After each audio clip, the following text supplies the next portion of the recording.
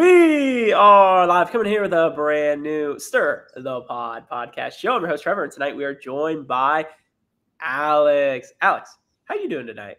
Yo. And that is the crew, you know, the STP board, back at it again. What else is new? Your original hosts are back at it for tonight's special edition Legends Tour, Tony Raines. I don't think I've been this hyped for a podcast in a long time.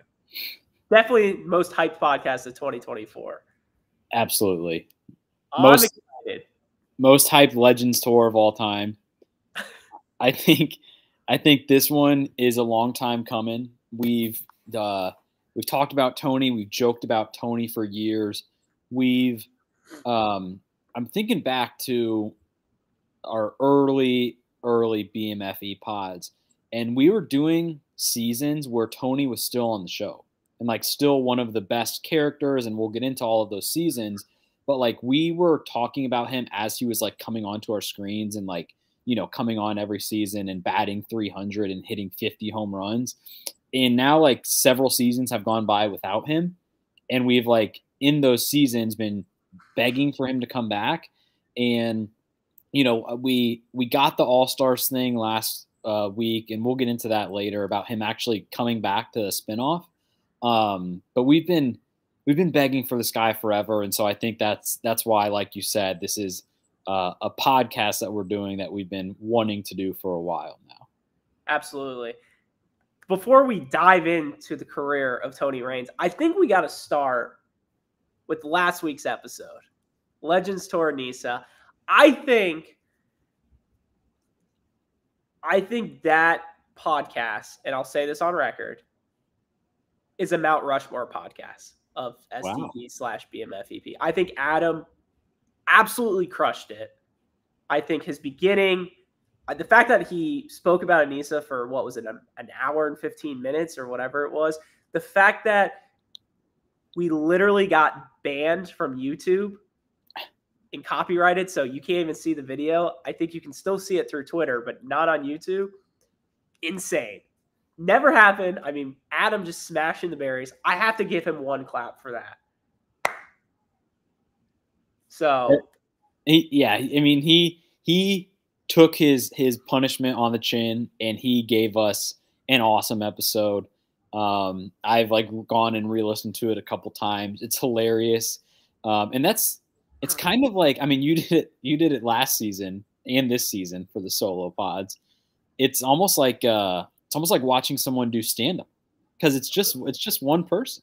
It's brutal, and until you're actually in the situation doing it, you don't realize, like, especially there's moments where I know it was very chat heavy with a couple of us, but like when I did it, like obviously Alex and Andy weren't on, so I'm like, I have no idea what the fuck I'm doing, and I felt like I was very Hank-esque giving stand-up at times. So yeah, good for Adam. And then I think we should probably point out too that Adam did Anissa last week for part 1 of the reunion. We're recording this now as part 2 of the reunion is literally on, and I don't think any of us really care about the reunion. Is anybody first off, sorry to interrupt, chat, is anybody even watching this? Like, the fact that it's 2 parts is a fucking joke. I'll say that. It's stupid. And the fact that they're each, I thought they would at least shorten one of them to an hour, but no, we need 3 fucking hours of Jay yelling at Corey, yelling at Maurice. But Jay looks like a character from Real Bros Simi Valley. Like, he really does with the button up. He's got like the hat on backwards, like. But I bring that up as to say that we aren't moving fully past season 39 just yet, because we are going to come back sometime within the next 2-3 weeks for the season recap award show. We want to make sure we have time for everybody to be able to join us, and we just want to like close out this the reunion and everything. And in the meantime, we figured we'd come on here and do like a fun Legends tour of Tony, but that the podcast to kind of put a bow on season 39 is still to come. So I don't think we're skipping that or anything. Yeah, and just a little housekeeping tip as well. we don't know exactly when that date's going to be yet. A lot of us are traveling. NCAA tournament starting. We're busy people. It might not be on a Wednesday, but we will knock it out. And there are rumors swirling that it even might be an in-person podcast. So, stay tuned to the Twitter. Yeah, cool. All right. This is why you guys came. It's Tony time. Everybody strap in, buckle up. Tony fucking Reigns. Let's start at the beginning with Tony. Real world skeletons. Alex, I know this was one of the real world seasons. I know we were a little later in the game with watching Real World live. What do you remember the most about Real World Skeletons? I mean, honestly, about the whole season, I do remember Tony the most. I think so. At this time, like when Real World Skeletons came out, I had been watching the challenge live for a few seasons. I never really got into the real world until so after I think Portland was when they started introducing formats. So I think the next one was Explosion. That had like Corey and Jenna and Jay and all of them. And so I watched that one live and like I actually really enjoyed it. And then the next one was Skeletons, where they were trying to, keep thinking of formats. And I remember watching that one and enjoying it. I don't think it was as good as Explosions, but I think one of the highlights was Tony. And I mean, we got like Sylvia and I guess Bruno did that one season. So like we got a couple other people, but I think Tony really was the MVP of that season. Just like hooking up with Madison from day one. And then he had 2, maybe 3 girlfriends, maybe 2 girlfriends come in as skeletons. And so I think at one point in the house, it was him, Madison, and 2 of his ex-girlfriends. And like, that's kind of perfect because that's how his challenge career and his challenge character became as well. So I think back to Skeletons, and honestly, the first thing that comes to mind is Tony. Yeah.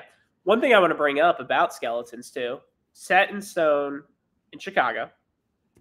Correct me if I'm wrong. You've been to the house, right? I did walk by. I did walk by to the house that Tony Reigns built. It has, I mean, this was years ago, but it's completely like not a thing now. Like, I don't know. I think they tore it down, which I feel like they kind of do. They had to after Tony's been through it. Like, you just have to like light the whole thing on fire. Yeah, you get one of those flashlights and you see all the stuff on the bed. Jesus.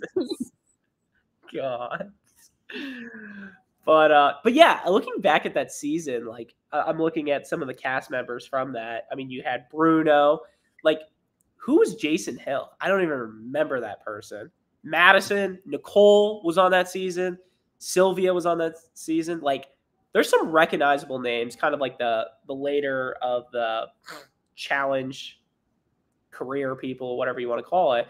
But yeah, you kind of hinted at it earlier, the whole Madison and Tony relationship.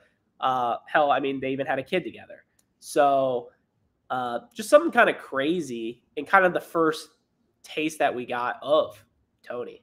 So yeah, it was fun. And I will suggest that, honestly, for any of our listeners, like, it is kind of a fun rewatch to just go rewatch that season, at least a few episodes of it, and kind of see a very young Tony and, like you said, young other challengers. I think a fun thing about that season too is that it was right after Explosion, so like the real world had never changed like formats until then. So all the cast members are kind of on like their toes the whole time. They're like, what's the twist going to be?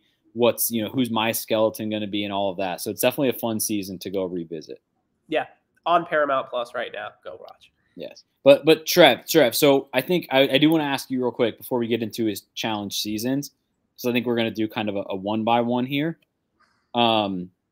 Before we get into that, let me just ask you straight up, point blank, like, when you think of Tony Reigns on the challenge, like what comes to mind? Like, how would you describe him to someone who like doesn't know the challenge or Tony or anything like that? His whole career. When I think of Tony Reigns and I think of the first moment, and this is going to be like, Trevor, you are a weirdo. First thing I think of is his eating challenge with the mayo. Okay. Like, for me, that just sticks out.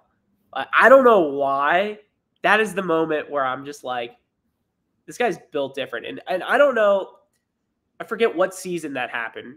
Might have been, I don't think it was Bloodlines. I think it was the season after. Vendettas. Pretty sure. I think every single podcast that we've done talking about eating, we've brought up Tony eating mayo or eating something at some point. Yeah. And I think that just when we have a challenge competitor and you know, we talk about the banana backpack, like we talk about somebody dominating elimination. We say, oh, it's very CT carrying bananas-esque thing. When we talk about an eating challenge and someone who killed it, Tony is that example. Tony is that Mount Rushmore of eating performances. And for me, it's just like, but if you were to ask me how to describe Tony Raines, I think he is just, you take away the football aspect, he's Johnny Manziel. Okay. That's the vibe I get from him.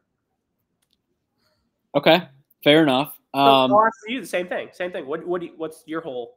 Yeah, I think when I just think of Tony, the first thing that I like, the way I would describe him is like he was for a 4 or 5 year period just an excellent addition to the challenge. Mm-hmm. And what I mean by that is like he was just a well-rounded, like crazy entertaining. He fights with people, he hooks up with people, he's good in confessionals, he's good looking, he's good at the challenge, like he's a well-rounded competitor. And you know, that just like you don't get that a lot these days. And like I think too, you know, this past season we did where literally 90+% of the people that were on the show we like legitimately don't want to see again. And like, you know, you go back to kind of the era before this where Tony was one of the guys they brought on. And like when I think of him, my mind goes to, you know, the Coreys, Ashleys, Hunters of the world, like people who kind of started their challenge careers at the same time as Tony. And like Tony is one of the ones that like sticks out above all of them because he was so pops off the screen, entertaining to watch. And I think my football comparison was just from a competitor standpoint was kind of like, it's a little too strong, but almost like Barry Sanders, because like he left the show, I feel like, when he started to become a good challenger. Like he got stronger, he got in better shape, he won the grew up. Yes, he grew up. And so I think there is always going to be that what if. Like what if Tony would have just like been on the last 6 seasons that we recapped? We would have loved to see it. But I think just my overall impression of him is that like he's just a great fucking challenge character to have on. And I think like, I mean, to just add on there, it's like if we could mold a competitor, it's like some form of Tony that we would want every season from a bunch of these people where they're a little crazy. They can get drunk, so like drunk and like smash eggs on people. You got pasta. I mean, there's a million different stories we can go. But then at the end of the day, they back it up and they're a good challenge competitor. Like they're not just a layup or anything. So, and I think like you were hinting at, like we didn't get to that peak, I would say, that we all wish we would have saw. I think he kind of grew up, as we all say, but like, I don't know. I love Tony. I don't know how you can hate Tony. And I also like, maybe we should say this for the end, but like, I don't think it's a done deal that he's not going to do the show again. Like he's on All Stars 4. So like, I don't want us talking about him like or our fans thinking that like we think he's never going to come back. Like he's still going to come back most likely at some point. And like, that's what we're going to hope for. Yeah. I think it's, well, let's just save that towards the end. Okay. All right. So diving right in, his first season, Bloodlines, which he came in with a bang. He comes in to the house. Who's his bloodline? His brother, Shane, who is arguably more insane than he is. And these guys are just getting drunk every night. Like, this is like the puppy era of Tony. Like, has no idea what he's doing. He's pissing all over the carpet, like a dog untrained, very Fenway-esque. Like, this is like one of the best eras of Tony, I think. It's just off the rails. He's with his brother. I mean, correct me if I'm wrong, did his brother like he was the one medically disqualified, right? Tony was. It's his appendix or something like that, right? Yes. Yeah. So, but remember the fights him and his brother got on that season? Like they were like breaking glass and like screaming at each other, like the brothers. The fight was insane. He literally had Shane thrown up against the wall. Shane, like, he's grown up with this, obviously. So he was like, I know what Tony's going to do. I know what he's not going to do. He's kind of laughing in his face, which just made a drunk Tony even more pissed off. But I have I'm kind of looking at the stats here, and it looks like Tony ended up getting DQ'd in episode 4. So if you just think about that, he was only there for 4 episodes. He, on episode 1, I think, cheated on his girlfriend with Christina, the hippie chick, fought his own brother and teammate, and then got DQ'd because something inside of him had just fucking busted and his skin was yellow and green. So, like, to accomplish those 3 things in a 4-episode span, 60-minute episodes, is fucking amazing. Yeah. By chance, do you have the episode title of that season? Episode, it says 3-4 is called Meet Me Halfway. Is when he was DQ'd? Yes. Oh, I have something else, but yeah. Why? What was it called? No, don't worry about it. What was episode 3 is what you just called it? It says 3/4 is called Meet Me Half. Oh, sorry. No, that's the name of the challenge. I don't have the name of the episode. Okay. What is when it you called? have time? No, we'll leave it at that. So I think one big thing that we can talk about too during the season was his fight with Camilla. I forget what was the exact line. He called out his sister, Camilla's sister, said like, I'm trying to think. God damn it! Wasn't he basically saying that they were just a bad team? I don't know if he said that. I thought it was more like. Actually, I think you're right. I think he said not Camilla, but her like is not a good competitor and doesn't want her on his team or to run a final or something like that. Right. That's definitely what it was. And then Camilla gets all in his face. They're screaming at each other, which leads into his second season, Rivals 3, which I know you guys all know. Rivals 3 for us is one of our favorite seasons. This team, just on paper, what do we think about that team? Tony and Camilla. I mean, this is just let's light a firecracker and see what happens. It's like a match made in hell. Oh, come on. I mean, they were great together. They were terrible together.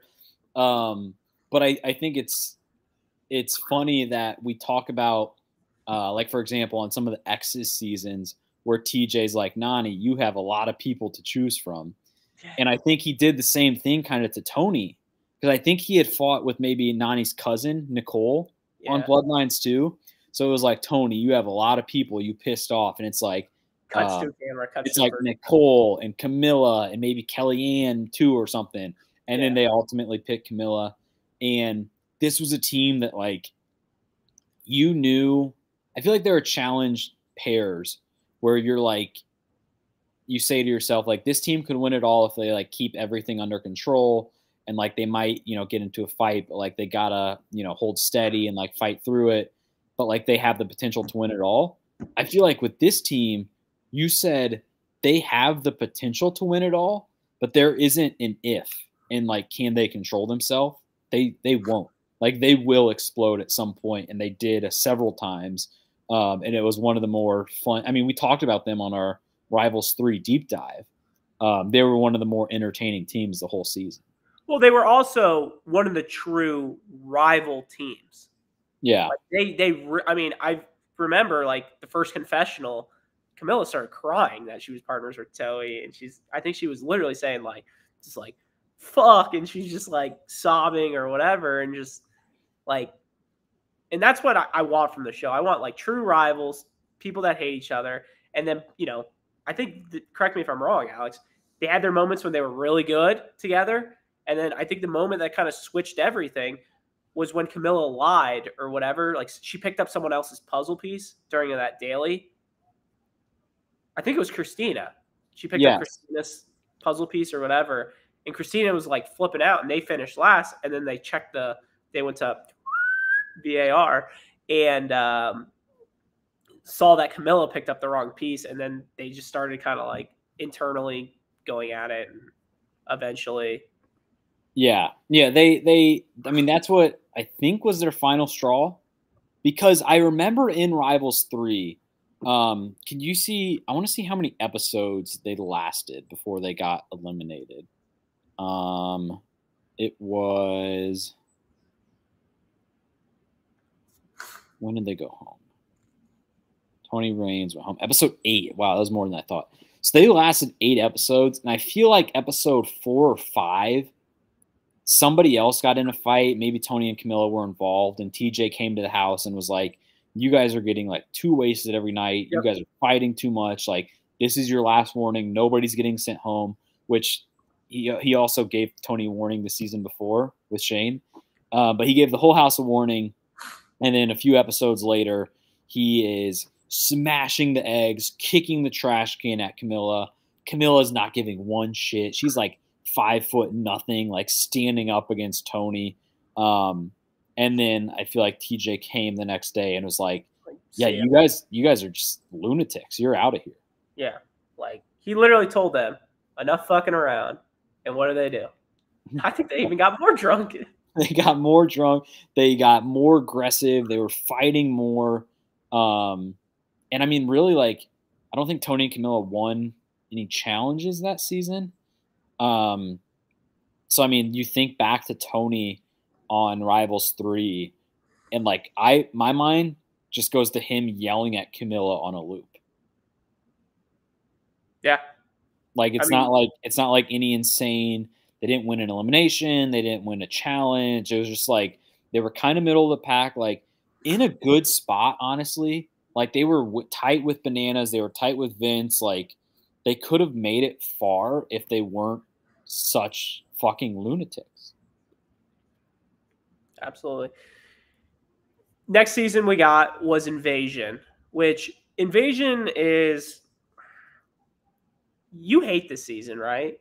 Like I feel like this was just like a average season. I don't think it was really good. I don't think it was really bad. Correct? I think they really butchered the champs portion of the season, right? Yeah. I think it ended up being an average season, but it had the potential to be a really, really good season.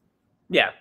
So coming into Invasions, he really had, who was his biggest ally this season was Bruno.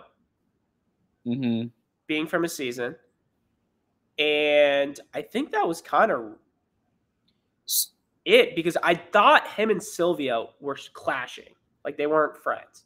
Yeah. So I think what happens is, because Invasion is a weird format, because they started with the 18 not rookies, but like people who had never won on the island.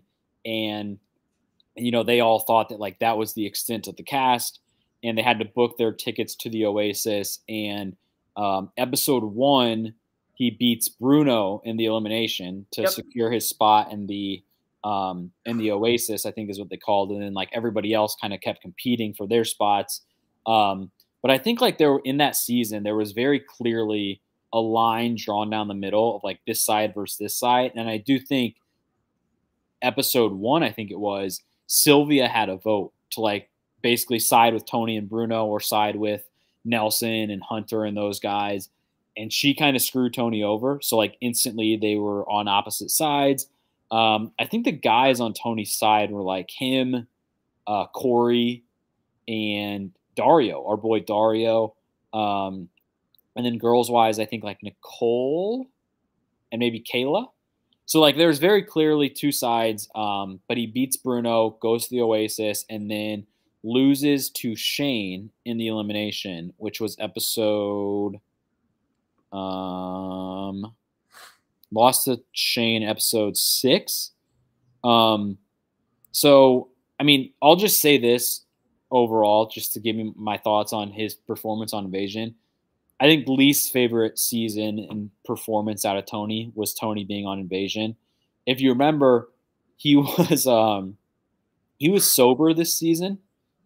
He came on to Invasion, and TJ made it a point to say, like, Tony, you know, I'm really admiring, like, you changed your ways and all of that. And like, he was fucking boring. Like, he was sober and he was not that fun to watch. He wasn't getting in fights. He wasn't hooking up. Like, it really just wasn't that entertaining. And so, like, and then of course, like, the next fucking season, he was already getting hammered again. But it's just kind of funny that, like, the one season where he was like, I'm going to better myself. And he made it 6 episodes, but, like, it wasn't that fun. So I think of his 6 full-time challenge seasons, this is my least favorite. Yeah, and I think to just add on to your point, I think the biggest thing with that season for him, you talked about the no alcohol and everything, was him becoming a dad for the first time. Was that this season? Yes, that was that season. So it was kind of the first step of I'm growing up. So moving on. Did Tony hook up with anybody this season? I feel like are we keeping track of his hookups? Bloodlines was Christina. I don't think he was there for a second one. Rivals 3, did he hook up with anybody? I don't think he did. Didn't he hook up in Rivals 3 with Camilla? Or when did they definitely hook up? That was Dirty 30. Okay, sorry for the spoilers. I feel like when we talk about Tony, it's always like, oh, he hooked up with all these girls, but now we can't think of them. I think he did. It was just one of them was Jessica. Rivals 3. Yes. Rivals 3, Jessica. And I think there was one. Come on, Mikey. There was one. Fuck. I don't want to start going back to previous seasons here.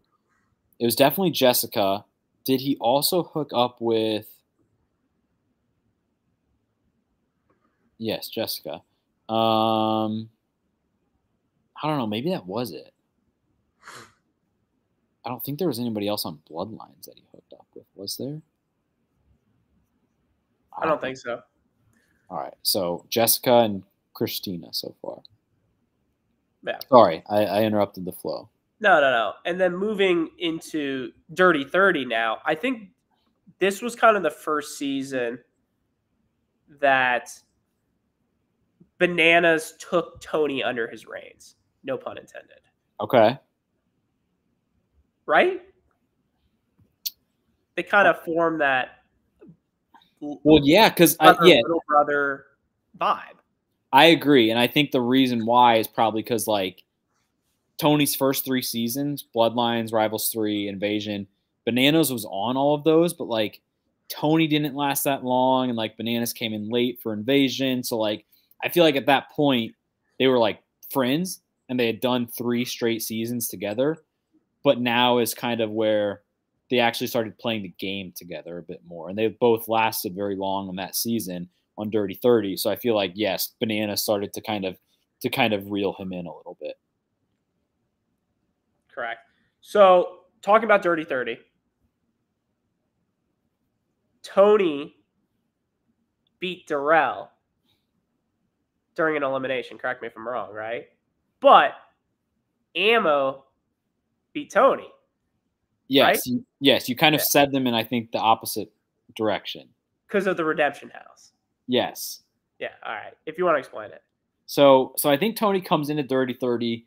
He's no longer sober 6 months after the last season, but he looks like he's in better shape. He comes on to Dirty 30, season number 4, and he loses an elimination to Ammo in episode 4, which was a big upset. I mean, Ammo was like, if we would have been doing the podcast at the time, he would have been number 25 on our power rankings out of 15. He was terrible, and Tony lost to him. But then, like you said, he goes to the Redemption House where Darrell is. They're up on that little thing, which is just a classic apparatus above water. I feel like they reference this a lot when people are falling off, and basically Darrell pushed Tony off first, but the way their bodies flipped, Darrell's foot hit the water first, so that means Tony wins, and Tony goes back into the house. So like you said, we joke a lot about how Ammo beat Tony, but then Tony beat Darrell. So kind of almost a bad beat for Darrell, I guess. Yeah, I mean, Ammo greater than Darrell. Yeah, exactly. Transitive property. So then Tony kind of goes back to the house on Dirty 30, and he is there for a while. Dirty 30 was one of the first long seasons, and he makes it back to episode 6. Am I reading this right? Or sorry, 16, I mean. Yeah. And this just shows why Redemption Houses, especially that season, was just so bad. It's never a good idea to do a Redemption House, my opinion. I agree. Oh God, you like the Redemption House? No. I love the double cross this season, which I know is not what you're talking about, but I did kind of like how they did the start of the Redemption House, where it was just like the first 3 people that lose the first challenge of the season, you're gone, but you're in this house. Yeah, but then they started challenge. Yeah, but then they started bringing them back too much. Well, yeah, it should have what they should. Here's my opinion: the perfect Redemption House was Battle of the X's too. My opinion. Oh yeah, absolutely. Where you lose and then you just face the last loser team, and it's just you just continue going. Mm-hmm. That's my double elimination style bracket, like College World Series. It's not that hard. So, like your doctor writes, but at this point, Tony had kids. Tony has kids? No, that's Corey. Classic mix-up, Mikey. Come on, man. So I'm trying to see on Dirty 30 the winners of the daily. So Tony comes back, and then on episode 8, Tony and Camilla. This is an important episode because Tony and Camilla both win the daily. It's like a spelling bee, I think. So it's individual, but Tony was the guy's winner. Camilla was the girl's winner.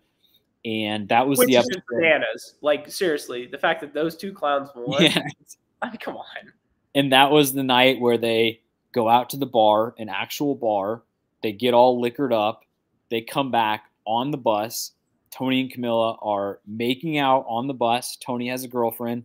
They're making out on the bus. He was, throwing eggs in her face 2 seasons ago. And then later that night is when Camilla, started talking to Leroy, went on her big tirade that was one of the factors that led to her getting the death penalty. But that happens episode 6. And then in episode 7, Tony ends up going into the elimination because I feel like at that point he was just at the bottom of the bananas totem pole, and he beats Dario, our boy. He beats Dario in an elimination, lasts for a few more episodes.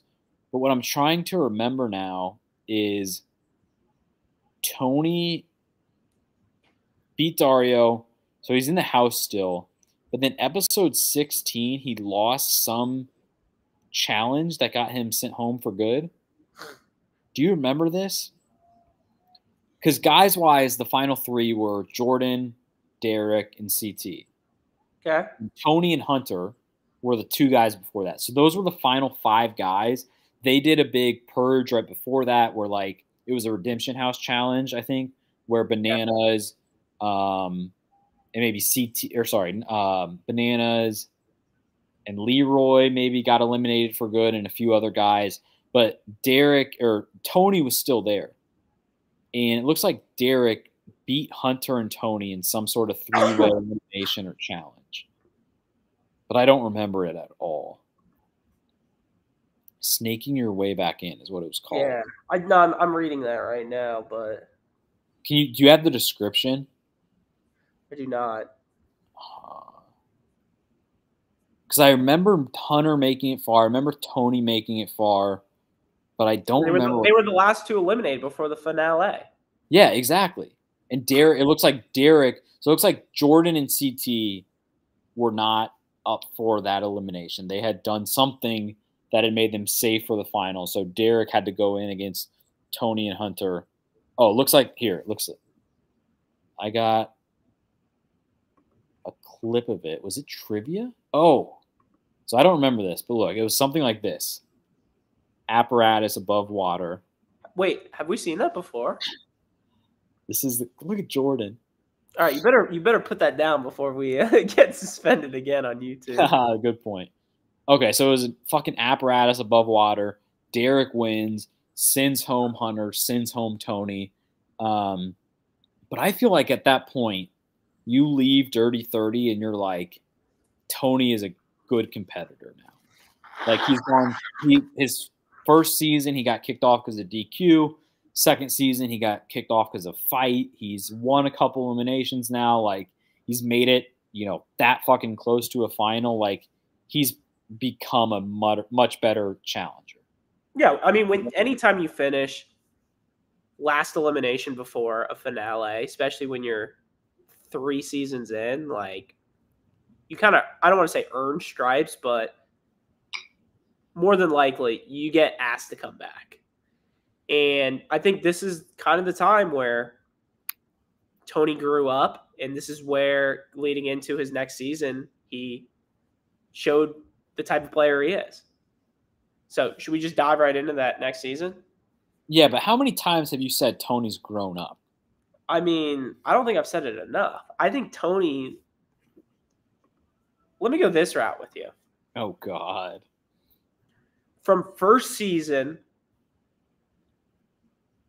to last, or even if you want to count, I guess we can't say how he is in All-Stars 4 yet, but Final Reckoning.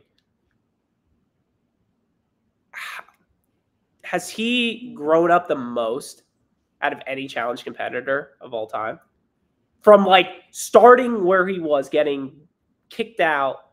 I think there's levels to it, like from a childish one to like CT obviously is got to be up there. I get that. But that was more for like physical, like beating the shit out of somebody. Like, but Tony fought his own brother.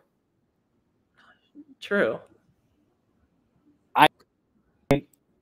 I think Tony and CT are in the same vein where it's like two guys. I think CT's higher for sure. I think that, but maybe the tier directly below that. I'm just throwing it out there because I feel like there's not that many people that start off crazy like where they're at and where they're at the end of their career. Even like Bananas, like he wasn't to that level, or Jordan wasn't to that level, or whoever. I don't know. Yeah, I mean, I think CT and Tony both share a common thread where like their start was very, very crazy, like low on the spectrum, immature, fighting and all of that. And they ended up being guys who were like, I guess in CT's case, level-headed. But I feel like he got enough seasons to play it out. And like kind of, there was that CT era where he was like a much more calmed down version, but you could tell he still had it in him to go off on people. I think Tony's career is a lot more condensed where like at no point in his career would I necessarily call him level-headed or quiet even. But like he definitely, I feel like matured from like just a temperament perspective. Absolutely. So Vendetta's first season, he made the finals. Yep. What is your biggest takeaway from that season? I mean, my biggest takeaway, I think, from the entire season, Tony aside, is the Tony moment where he turned his back on Bananas and voted him in. So this is Tony's 5th season now. I mean, I think Vendetta's is a good season. I think it's great compared to some of the ones we've had recently. But I don't know. I mean, I think back to that episode where he sent Bananas in, and I feel like that would be a good rewatch because I remember it as being like a thing where maybe they got caught in between episodes off the regular cadence. and they spent like 30, 40 minutes Tony walking around the house, talking to this person, talking to that person, being like, should I pull the trigger? Should I not? Like, he's taught me all of this. They're cutting to the confessionals. And then you finally get to that moment, and Tony's like, yeah, I'm sending you in. And like, that is, and the fact that Devin kind of finishes the job just made it like a moment that we would never forget. I think this is by far his best season of the challenge. Apex Mountain? I think this is his Apex Mountain. This is where we truly saw the competitor side of Tony Raines. Okay. What season do you think his is? That? No, I think it's probably this. When you say that, you mean like kind of his willingness and his effectiveness at like actually playing the challenge game. Yeah, I think playing the game, obviously making it to the finale, but just kind of he played. This is for me his best season that he did across the board. I don't think it's close. No slip ups. Correct me if I'm wrong. This was not the season. This was not Postagate was the next season. Correct. This is his like cleanest. Like, I don't think he got that drunk during the season. It was more of I grew up. Here we go. God. I'm just doing this on purpose now. Yeah, I'm looking at the episode by episode thing here, and I think to your point, I don't remember him fighting on the season. I don't really remember him hooking up. But if you remember, Vendettas was the season where they did the Troika. So basically, every daily, regardless if it was team, individual, whatever, ended up with 3 people being considered the winner. And it looks like, so starting episode 4, Tony was in the Troika. He was in the Troika for the next 2 weeks. He missed it the next week. And then he was in it for the next 3 weeks. Mm-hmm. And then it looks like there was a gap. So out of a total of 10 challenges that had Troikas, Tony was in 7 of them. So that's pretty fucking good. Yeah. Out of a cast that big, like Zach was in a lot of them. He had a good season. Natalie was in, like Brad was in, Bananas was in early. But like Tony was winning, and he like had the power a lot that season. And it looks like episode 10 is where he actually picked Bananas to go in. This was the season where he had the mayo and the eating challenge. Just like a really good performance. I'm trying to see, do you remember anything related to the final? Well, I wanted to talk about the eating part. Okay. I believe it was the same episode as Pizzagate. If you remember that whole saga. Not to be confused with Postagate. Yes, Pizzagate. Was that Marie? Yes. But I just want to correct me if I'm wrong. He had the bowl of mayo. Didn't he also eat like it was the rotten cheese or whatever? Was that season as well? I don't want to get it confused with. He had an eating challenge in that Champs vs. Stars as well. And he ate cheese? I think on the like the mayo part, it was like, I think he had marshmallows, I think he had cheese, and I think he had the mayo. I think he ate 3 different things in one, like, daily. I think you're right.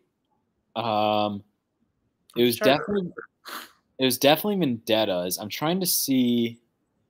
Oh, it looks like he did have an eating challenge on Champs vs. Yeah, I'm just trying not to blend those two. I'm forgetting. Oh, I don't know. I'm reading the episode description for Food Wars.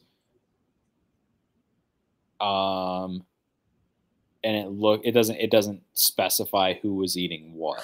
The winners for that challenge were Tony, Zach, and Marie. but I feel like okay. So I do kind of remember this. So at the start of this challenge, there were 7 teams of 3. So Tony was on a team with Zach and Marie. Yep. And I think what it was like each round they had to nominate someone to eat things. And I feel like most teams were like kind of taking turns. Like you do this, I'll do the next round.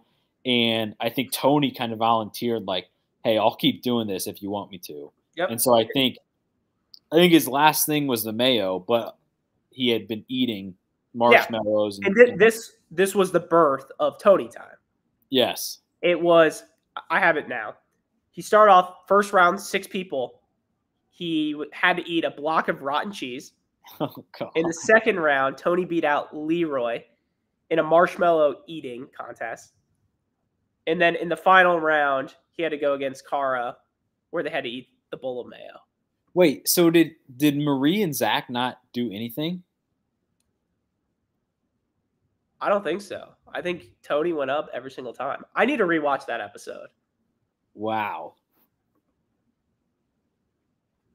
That's awesome. I mean, talk about putting the team on your back. Do you remember, was it Tony or like Zach or someone else that actually coined the term Tony time? I thought it was Tony. I thought they did a confessional. And I almost want to say he did like something like that. It's Tony time or something like that. Do you think it was like, TJ's like, all right, Cara, Tony, ready, go. And then they cut to confessional and he's like, this is my last round. Yeah.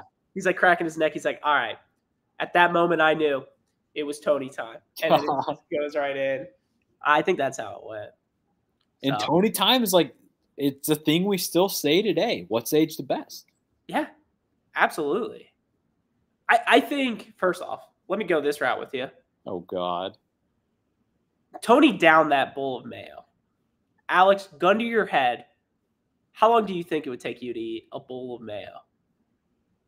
Like the same bowl that he had? Yes, that size and everything. It was like a Hellman's fucking container. It was a big bowl. Like I remember just seeing like all the mayo. Oh yeah, it was disgusting. I mean, I feel like, I like mayo. Oh my God! I don't do a sandwich without it. So I don't think it would be like something that were like several hours I'm struggling to do, because that's the thing about these like food challenges. Like if you get fucking like eyeballs, you might be there for hours. But I feel like mayo, his bowl of mayo, I'd be able to do in like, I don't know, 40 minutes, 45 minutes. Yeah. What do you think? I think bowl of mayo, I think I can knock out in 20 minutes.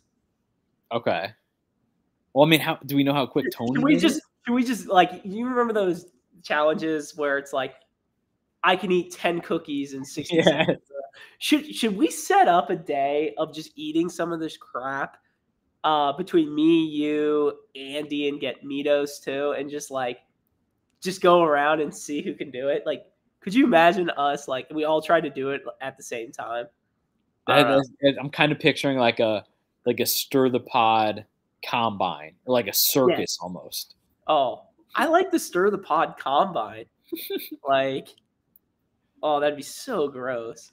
Because I feel like with mayo, if I was doing it, like I'm sure I would pound through like the first few minutes and like be thinking I'm doing good, and then I would immediately hit a wall, probably like throw up a little bit of it, and then I'd be able to power through. Yeah, however long that takes. It's whenever you hit that wall, it could be, and I don't know if it's 3 spoons worth or 4 or 5 or whatever it is, but as soon as you hit it, like, I don't think I would ever want to touch, and it might ruin mayo for the rest of my life. That's what I'm more scared about. And Tony just fucking downed it. Dog. Is he the best? I forget if we talked about this already. He's got to be the best eater of all time. So, does Tony have any other eating challenges?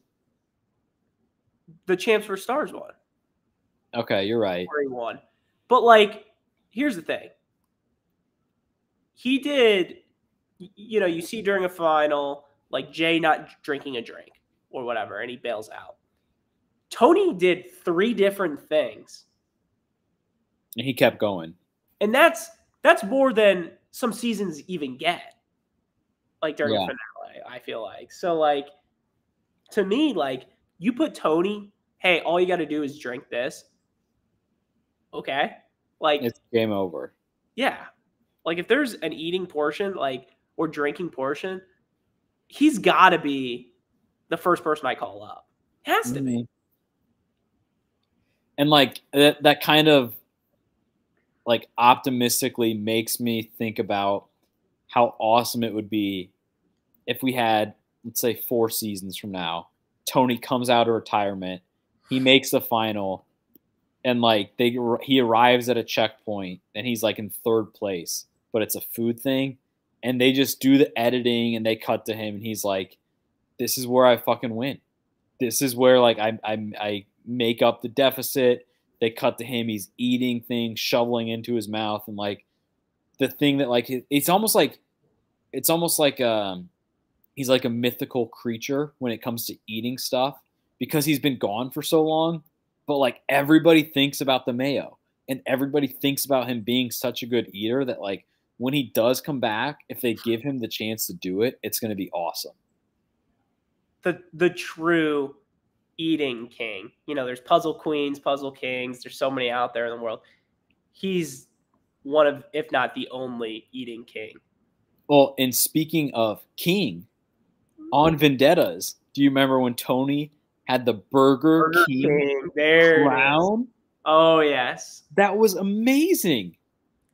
God. How many Whoppers do you think he had that day?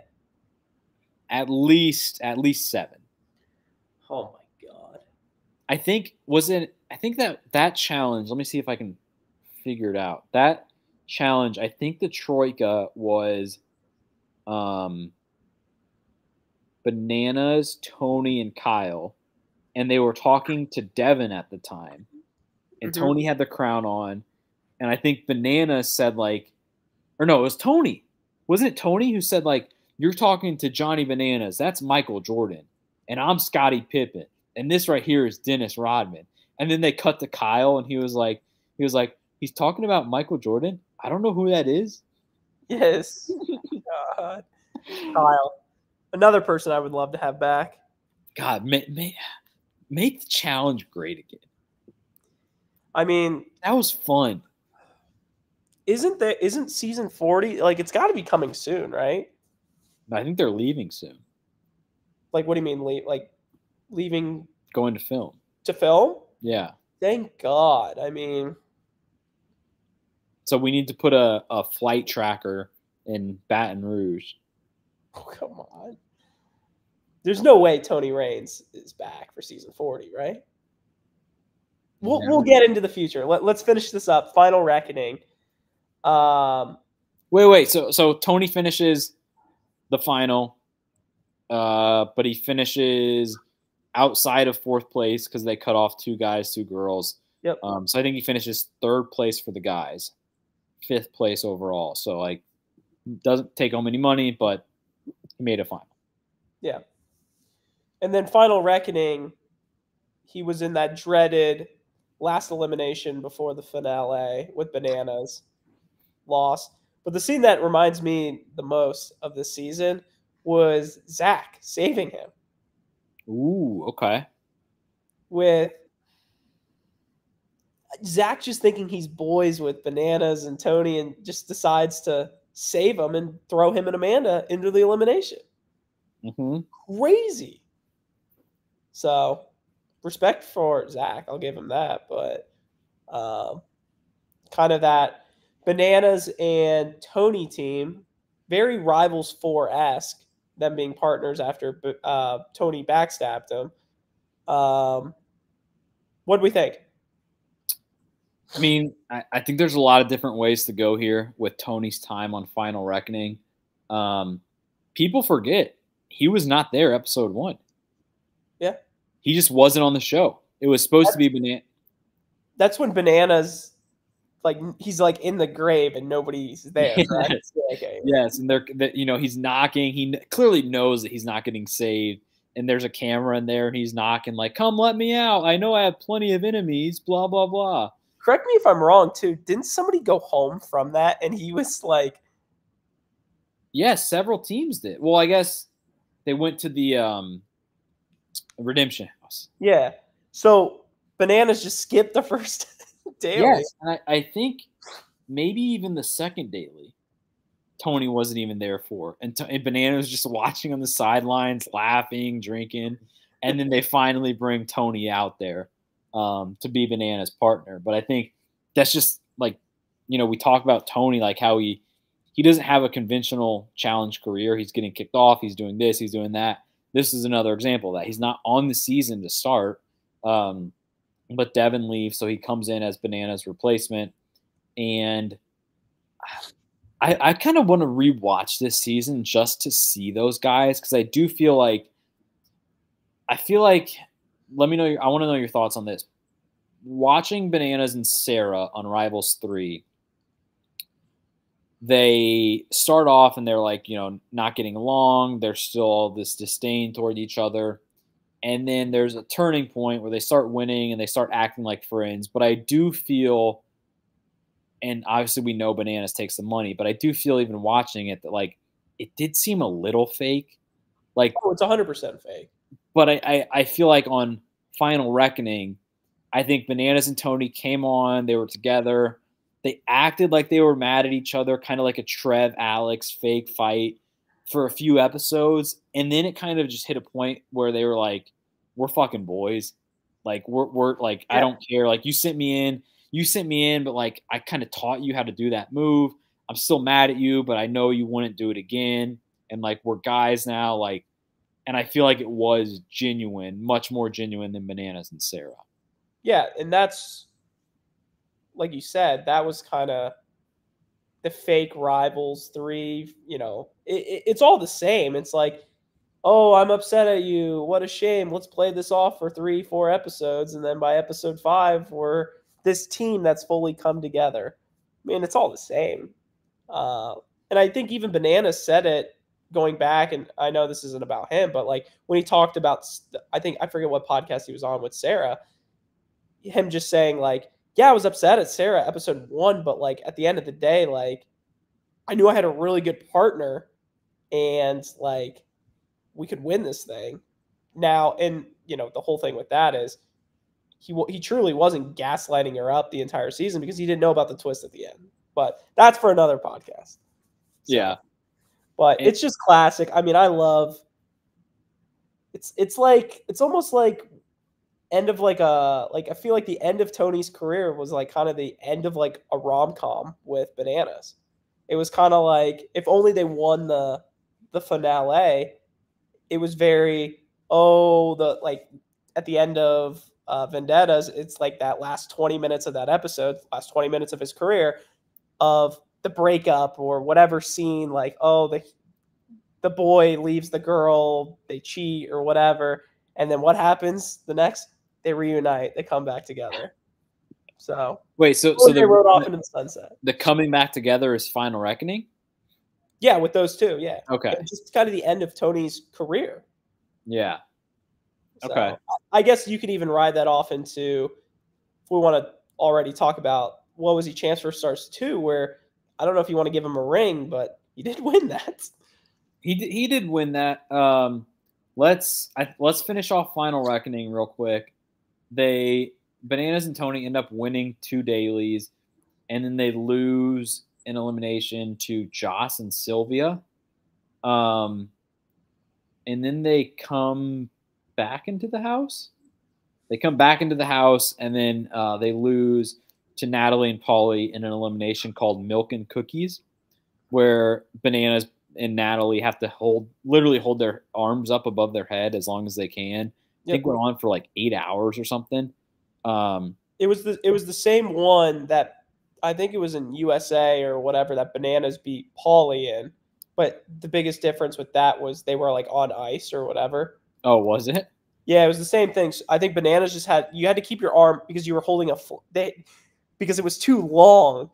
So they changed it where you were holding like a flame. So like if I held it here closer to the ice obviously melts Oh, faster. yeah, I remember So seeing like highlights. Yeah. you want to like hold it as high as possible. And It's almost like giving a toast where you're like a little higher, a little higher, a little higher, straight vertical. straight vertical. Yeah. So they lose the elimination. Bananas and Tony, I think they didn't make the final. I do think when I think back to Final Reckoning, like I think they were the heartbeat of that season. They were a fun team to watch. They hated each other and they loved each other, and then they were kind of like the odd man out of the house. Like the whole alliance was going against them, the Ashleys, Amandas of the world, and they kind of took all those bullets, lost, came back, and all of that. And just like a great partnership, Bananas and Tony really was Batman and Robin. Can I ask you this with the season? Go If ahead. Bananas and Tony I was going to ask you this. won, sorry, not to jump ahead and steal your thunder, would one of them steal the money, take the money and run? So I remember we actually talked about this as the season was happening on BMFE. So I'd be curious to see if our answers match what we said at the time. I think so. Ashley ended up taking the money from Hunter.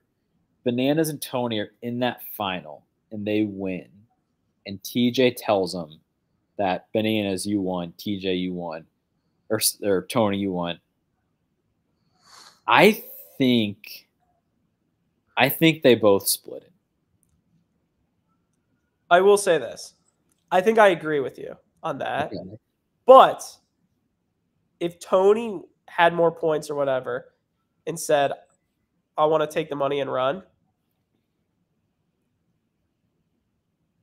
I think that would be easily the top 3 greatest moments in challenge history.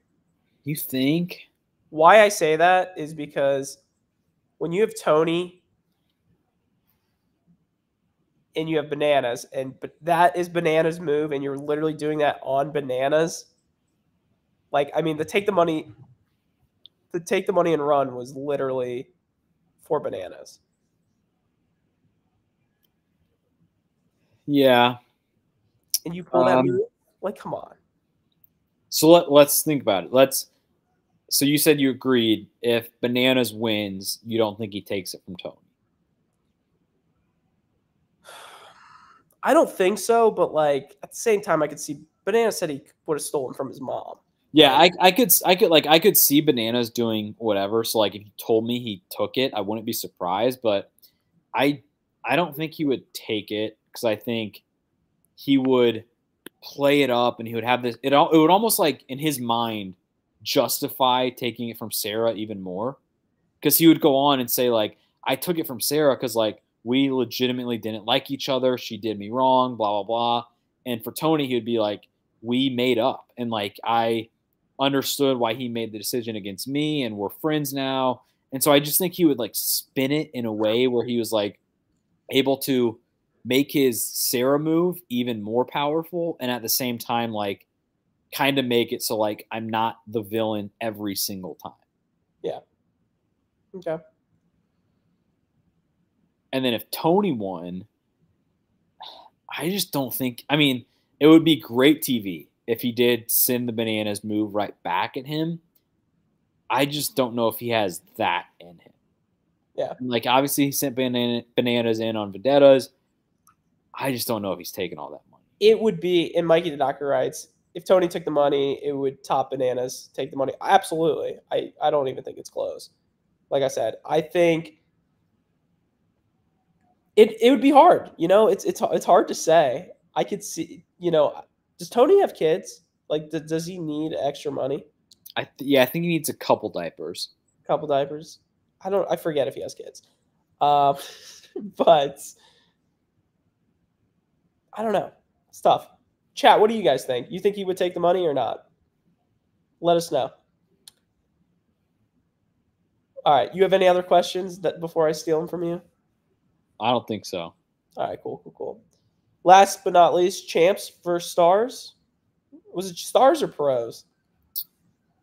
Champs vs. Stars season 2. So before we even talk about it, what is our opinions of him being on the show? Because he's not a champ. No, he's not a champ. But I think the season before Champs vs. Stars 1, they had Anissa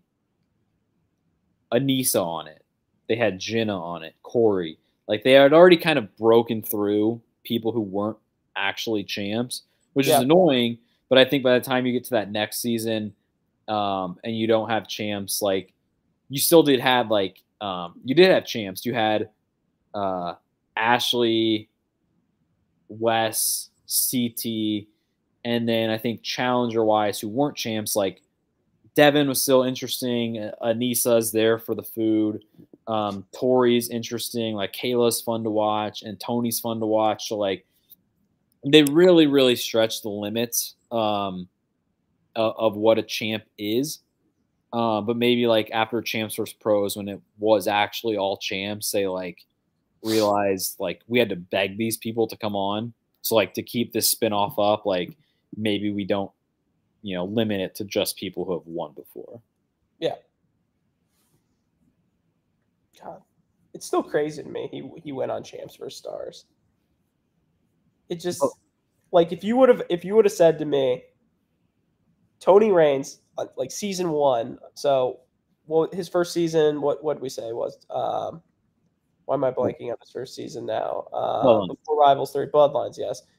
If you would have told me he would have been on, if that BME would literally say, "Hey Tony, we want you for a spinoff," I would have said you are crazy. And the fact that he's doing seasons with freaking Arian Foster, but he earned it. Yeah. Like he didn't earn the champ title, but he earned the title of like, we have a spinoff season where we're bringing on 10 people from the challenge who are our most like entertaining, good, fun to watch people that are doing the show right now. Tony was absolutely in the mix at that time. Yeah. All right. So Tony comes on to Champs vs. Stars 2. And I don't remember a lot of any of these spinoffs. But I think to start, they drafted teams. So it was like blue team and red team. Blue team had some champs, some stars, same with the red team. And then in episode 7, they switched. And it looks like the leader on the scoreboard got to draft their partner to make 7 different teams. And so Tony was first, and he drafted CT. So like right away to get CT with the first overall draft pick doesn't even seem fair. And then Tony and CT, once they split up into these teams, just kind of go on a little run. It looks like Tony in episode 3 beat Shane in elimination. And then when he's with CT, they don't go into any elimination. They beat Casper and Luis and Daniel, I guess it's Booby Gibson, and Wes in the final. I think one thing to notice too that this was the season where they also had like they were raising money for charities, and going into the finale, Tony raised the most money for his charity. Did he? Yeah. I guess that makes sense because he had the first draft pick. Yeah. So he had been doing pretty well. I can't find much on this finale. It looks like I remember they really did the whole team dad bod thing. So I think Tony had kind of a gut too. I remember the final, and that was a picture of it. It's just being like really rainy and muddy, and like one that wasn't fun to kind of think back to. I mean, look at this picture. Let me try to make this full screen. Like CT and Tony were just a smirky duo. There we go. Let's try that. Jesus Christ. I mean, they're just legends. Like it's no shit they won. CT and Tony, I'm glad they won. I'm glad Tony won. And I don't think we count these rings, at least not here on the podcast. But it is kind of smirky that, again, to what I was saying before, like Tony doesn't have a conventional challenge career. So like to say Tony, you have to kind of specify, like he has a ring, but it's not a real ring, but like he did win. So I think it's just fun to kind of say that he did win one of the spinoffs, but he hasn't won a real season. Absolutely. And one of the last, I know we kind of talked about it in the beginning, but kind of to come full circle now, kind of the last era of the real world to the challenge competitors. Yeah. So kind of an end of era before we started getting into the American Idols, Britain Got Talent of the world, like kind of the end, which is crazy to think about. It's kind of sad. Like, and I don't know, I know Alex talked about it a little bit. We started watching Real World a little bit later. We went back, rewatched like Portland, some of the older seasons, but like I think it's a shame that's not back on anymore. Like I enjoy watching Real World. Like I think it's a very interesting concept of, just putting people from all over the country together in a house and what could go wrong. Kind of a shame, but Yeah, and we talk about the downfall of the challenge all the time and how it's related to the cast, and like it's not a coincidence that the challenge had a steady flow of people from the real world for 2 decades. And then they stopped the real world and like, yeah, no shit, we have to look to other shows, other channels for like people, and the people aren't going to be as good. But to your point about Tony kind of being the last of the real world, like he is kind of like from a in-between era in terms of casting on the challenge, because the season right before Tony, X's 2, is the first season that they started doing Are You the One? So it was the first season they started like looking other places, and Tony came on the next season, and he's kind of in the last batch of Real World people. He's coming on with Are You the One people. He's coming on with, like Corey and Devin and those guys. And then a few seasons later, I think Vendettas was really the big one where they started opening it to like UK and Big Brother. And so Big Brother and UK, like you start bringing in Kyle, you start bringing in Josh, Fezzi, all these guys that we have now. And Tony was kind of right in between there. And like, we're glad that he kind of fit in there, but he was the kind of the last of one era and then sort of the beginning of another. Yeah. Mikey Doctor sticks out. Sorry. When Mikey Doctor writes, was Corey and Ashley the last people who came from a real world show? Actually, Corey and Ashley were the season before Tony. Explosions came before Skeletons. I believe the last season, what was the season called? Kayla was on the last Real World season. I'm forgetting the name of that one. It was I think it was Go Big or Go Home. Yes, you're right. You are right. Which I think that season sucked. Like I think I remember I personally watched like the first 3 episodes and I stopped watching. And I think ratings wise, that was the season where they decided like we can't keep doing the Real World because it had been doing so bad in the ratings. So that was Go Big or Go Home, which was right after Explosion and Skeletons, and I think that was like why Corey and Tony and those guys stick out even more, is because like it was right when the Real World started to change, but before they had completely gotten to the end of the road there. So let me go this route with you. Did Tony Raines end the Real World? He was so good on that show that nobody could top him ever again, and it just spiraled downhill. Yeah. Crazy. I think so. So I guess we kind of just went through every season Tony's been on. I think now, before we get into some segments, which I don't know how many segments we have tonight, is talk about the future of Tony. Obviously, we saw the trailer the other day of him on All Stars 4, which is great. But I think the question we should be asking ourselves, will we see Tony Raines back on a normal season of the challenge? Not one of these spinoffs. Will we see it? Can we get Tony Raines back on the challenge? I think yes. And the reason why is because I refuse to let myself live in a world where I don't think that's the case. I think he's gonna come back. Like, if you think about, aside from like excluding this past season, season 39, it was fucking trash. The season before that was Ride or Dies. We had Darrell, we had Veronica, we had Bananas, who had taken a couple seasons off and come back. Like, and Laurel had taken a few seasons back. She was on that season. The season before that, I guess Double Agents was 2 seasons before that. Double Agents, Teresa comes back out of nowhere. Teresa comes back from like 10 years away from the show. Yeah. And so I just think there's always hope for like that one semi-random person who like was a good competitor in their time, hasn't done the show in forever, is very disconnected and all of that, but just comes back and like that's one of the season's storylines is like, hey, this person was a big name, they're returning, how's it going to be? I think that's just always in play. And I think Tony is just a person who the challenge is probably honestly calling every single season.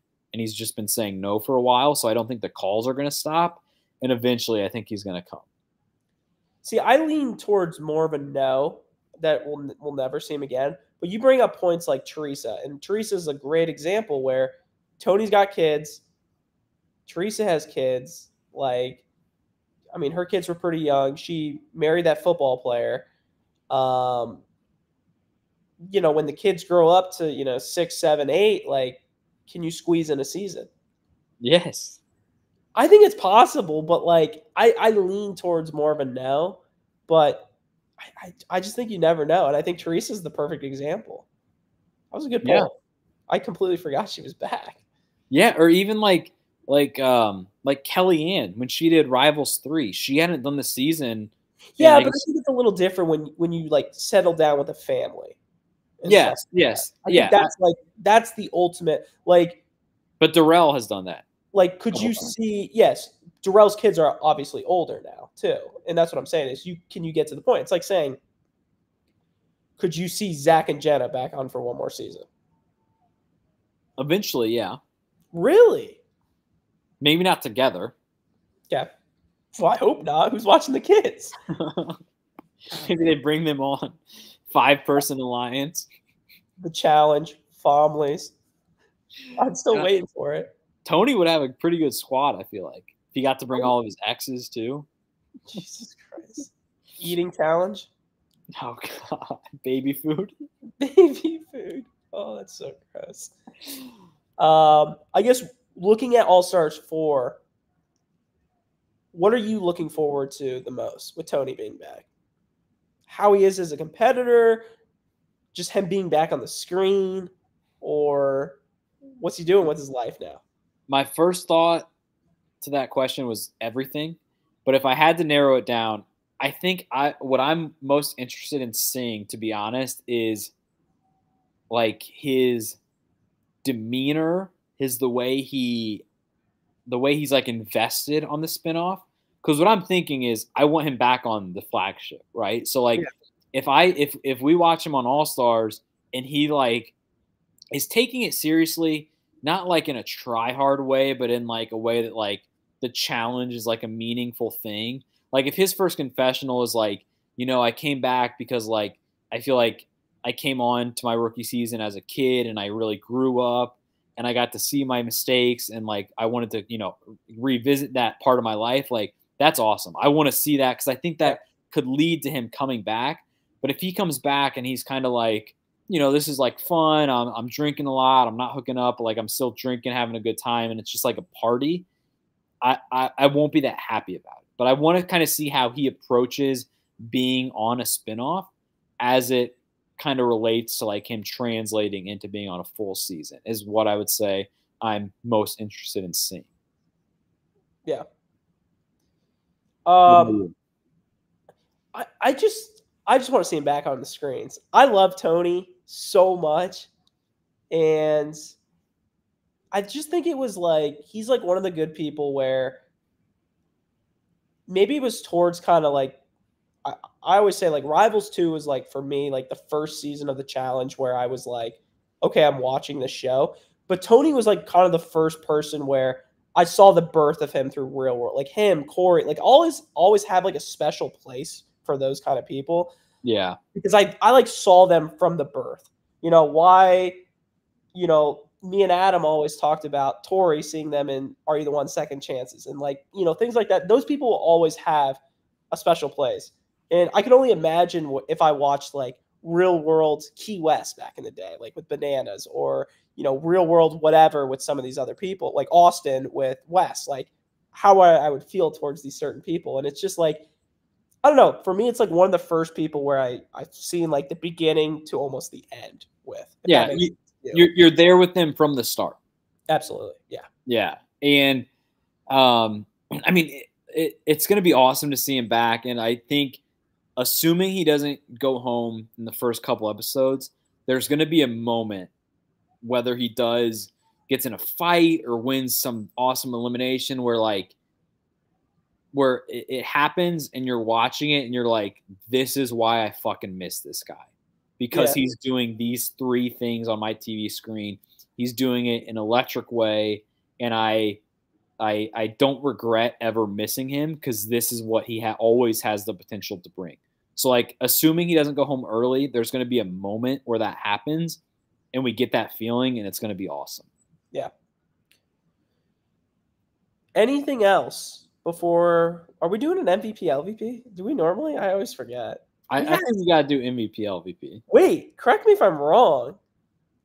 Would this be the 800th MVP LVP? So, or isn't there like some number you said? Technically, it would not be, and the reason why is because Mitos on his solo pod last week with Anissa. He gave his MVP LVP, and that got us close to 800, where it would have been tonight. But then he had his Chat GBT, Bananas, and Wes come on the pod, and they actually gave MVP LVP picks. Yeah, but we don't give that. That's never tallied, right? Have we ever given guest MVP LVPs? I mean, it's the first time ever. No, did McCord's count on the list? We didn't give. I don't think we gave them MVP LVPs. I don't think so. Oh, we had to have given MVP LVPs when we did the Mount Rushmore. Oh, we did Mount Rushmore. Yeah. This is the first time that anybody besides the 4 of us have given a pick, and it's Wes and Bananas. Yeah, but when we do phone calls, like video, does that count or no? They're not giving picks. No, like when we would, like if I wasn't on the podcast and I sent a video of an MVP LVP, did that count or not? Yes, if it's part of the episode, yes. Jesus Christ! So we missed out. We gave it to a Chat GBT. It's kind of smirk. I mean, it's only 800. We'll have a party for 1,000. God. All right. So MVP, LVP. Let's get the order, and we'll go from there. So, Trev, while we wait for Mikey the Doctor to give us an order, I mean, I think we got to address the elephant of the room here. The clip that we tweeted out. Oh, yes. Great point. Alex tweeted. Should I play it? What? Should I play it? Yeah, play the clip. You can play it. This was from how many years ago? I'm looking at my apartment. It was from Ride or Dies. So that was. I got to see the clip again. I'll tell you by the cabinets. Second to last season.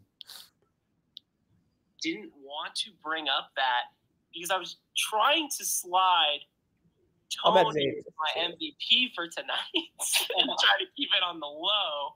But since the elephant of the room has been addressed, I mean, Tony Raines, can we please get him back on the challenge?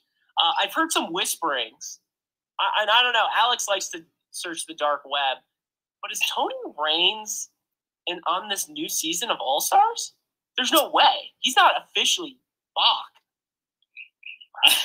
So I haven't seen the full cost list, but I don't know when they're leaving. I think they might have already left. I don't know if the season started. I don't know any of that shit, but I do know Tony's name has been linked to being on All Stars 4. I mean, if he's Bach, I mean, like, literally. That was on us. We got it.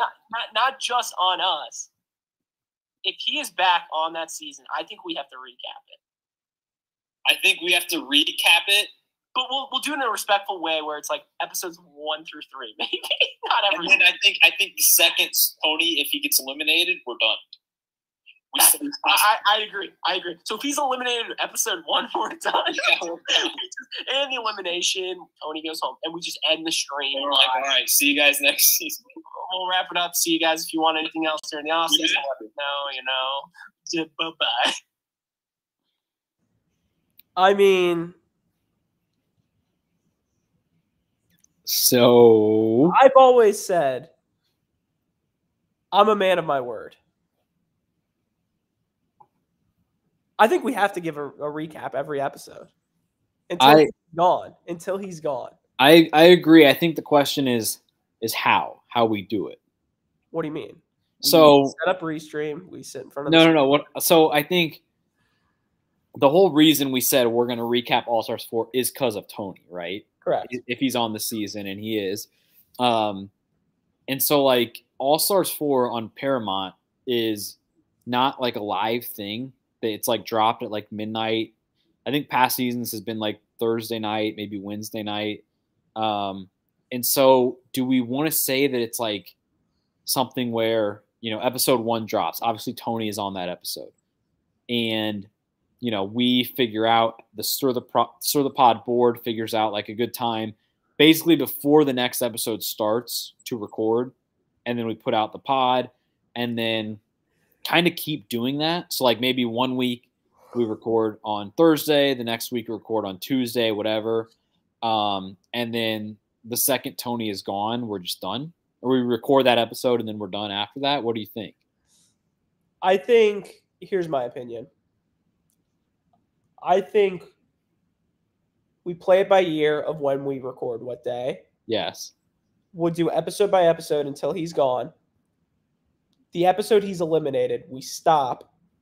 If it's the finale, that this doesn't, if he's gone episode 1, we don't recap it until the last episode. So I want to end the season, is what I'm getting at. So let's say he goes home episode 1. Okay. We recap episode 1, and then we don't come back until the finale. But then in the finale, are we talking about like things that don't have to do with Tony? Because he hasn't been on in 11 weeks? I think yes. But then we're talking about the season that's not related to Tony. But Tony's in the season, so we can finesse it whatever direction we want. I actually like that. Adam Mitos fills in for the rest of the season if Tony's gone. I do like that. Or like during the finale episode, the season recap, every time we're talking about Tony, we speak, and then, okay, guys, we're stepping away. Adam can finish up these episodes. Oh, there was a redemption house. We're back. Hey, like kind of like stuff like that. Well, do you think, like, let's say Tony makes it to episode 4. So episode 1 happens. It's a good episode. But do you think we make our episode recap like Tony centric? And we make it kind of like a shorter 20, 30-minute episode where it's just like, all right, the cast comes in. Here's what Tony said. Here's the daily. Here's how Tony did. Here's how he placed. Here's what Tony did in the voting. Here's what he did in elimination. And here's just kind of like we time like, it. Yes, like not like we're not going to ignore, let's say Darrell beats some other guy. Like we're not going to ignore that. We're going to talk about it, but like keep it all kind of like act like we're Tony's biggest fans, which we are, and like make the episode kind of centered around him. I think we do that to an extent, but we still talk about. Yes, I agree. I think it's like if it's a normal season with bananas on it. where we talk more about him, like tonight, and highlight Tony more, but we still talk about this. Well, we are live coming here with Tony's second episode of All Stars 4. I'm fine with that. Yeah, I'm fine with that. And I think we recap it until he goes home, and we give him a big farewell when that happens, and then we stop. I think we stop unless we are all so locked in, impressed by the season, locked in on the season, the chat's loving it, and we're just like, let's ride this out. And like, we're glad we did it for Tony. And like, we're not saying we're gonna do that, but like, if the season brings us in that much, like, we might as well at that. It's fair. Because the All-Star seasons are shorter, like maybe 12 episodes ish. Yeah. Like if Tony goes home, episode 7, maybe we're like, we expected to stop at this point, but like, these two people have a big rivalry. We're rooting for this person in the final. So like, let's just ride these vibes out. So who knows? That's what I think we kind of approach it with. Yeah, I'm game for that. I say whatever the fans want. I'm happy to do it. I mean, okay. Like I said, you have me on footage saying I'm willing to recap every episode Tony's on. So let's say this. I think we still have our season award show for season 39. There might not be any more off-season pods between then and April 10th, I think, is when All Stars 4 starts. Okay. So that's a Wednesday. I don't know if that's going to be Wednesday late at night or what. But basically, we will get we're not going to do a preview show for that, I don't think. So I think we get our episode 1 recap in before April 17th. Okay. I think that's fair. That's fair. Sounds good.